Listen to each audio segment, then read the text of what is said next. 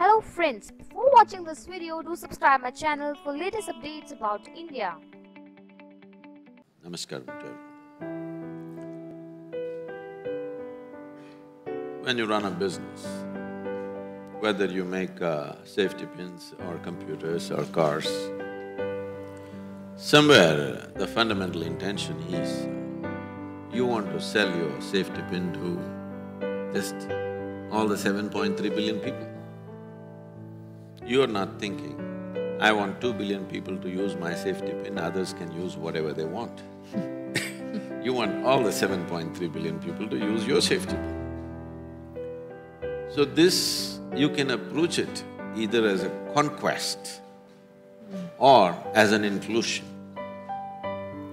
If you approach it as a conquest, then the very process of what you're doing will be destructive in many ways, both for yourself and to the people and to the general ecology and the situation. But if we do it as an inclusive process, not just conceptually, but in activity, in actual work that we do, there are many ways you could include people in making those safety pins, where your production and your marketplace could be just about the same.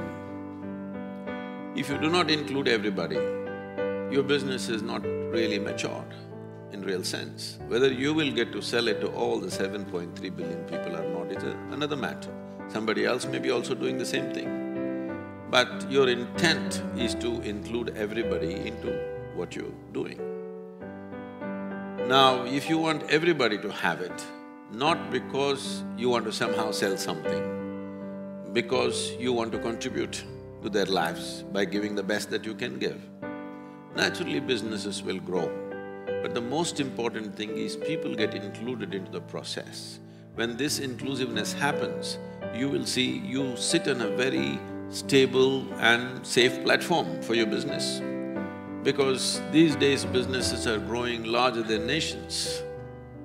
In their budgets, many businesses have become larger than many other nations.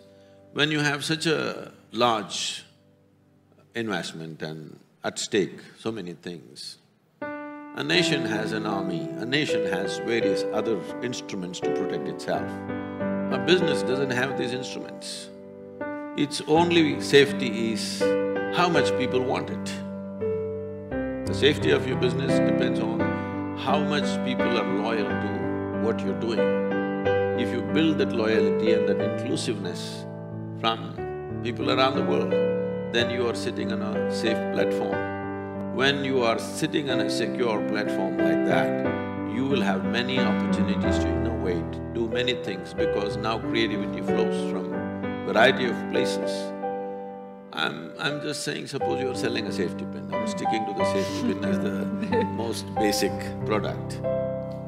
If you just give out a call across the world to your customers, please design a new kind of safety pin if it's possible. For all you know, you may get 1,000 different designs free of cost. Like this, we can do many things. I don't want to go into the detail of how each business can be run, but businesses should start looking how to make it more inclusive. Rather than approaching, when I was first at the Economic Forum, I tried to change this terminology. People were referring to India as an emerging market. I said, don't call us a marketplace, we're people.